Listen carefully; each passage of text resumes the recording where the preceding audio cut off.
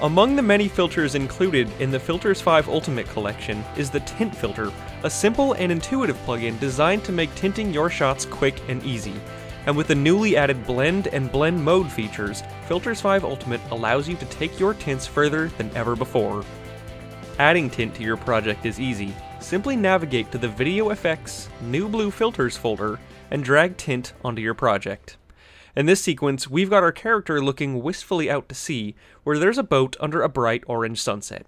We need to match the colors of that sunset to align the colors in this sequence, so we'll highlight our tinted clip and use the eyedropper tool to select an orange out of the clouds. The Blend Mode slider, new to Filters 5 Ultimate, allows you to choose from a handful of blending modes for your tint, including Normal, Pop, Darken, Overlay, and Hard Light. For this shot, we're going to use Hard Light because it gives us a nice contrast, but the effect is a little too strong, so let's slightly lower the Blend slider, which operates as the filter's opacity. So far, we've really just changed our clip's shading, but we haven't added any color yet.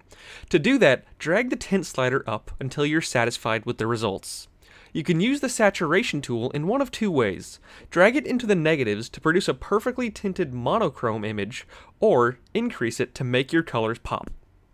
The Hard Light Blend mode causes your image to lose a little brightness. Luckily, the built-in brightness slider lets us raise that right back up to the appropriate level. And finally, the Film Gamma slider quickly gives your shots that cinematic look. Before you know it, you've got a perfectly tinted shot that took just minutes to achieve. Tint is just one of the many plugins included in the Filters 5 Ultimate collection. With over 25 versatile coloring tools and hundreds of preset looks, Filters 5 Ultimate makes it easy to improve the quality of your footage. To learn more, visit NewBlueFX.com/filters today.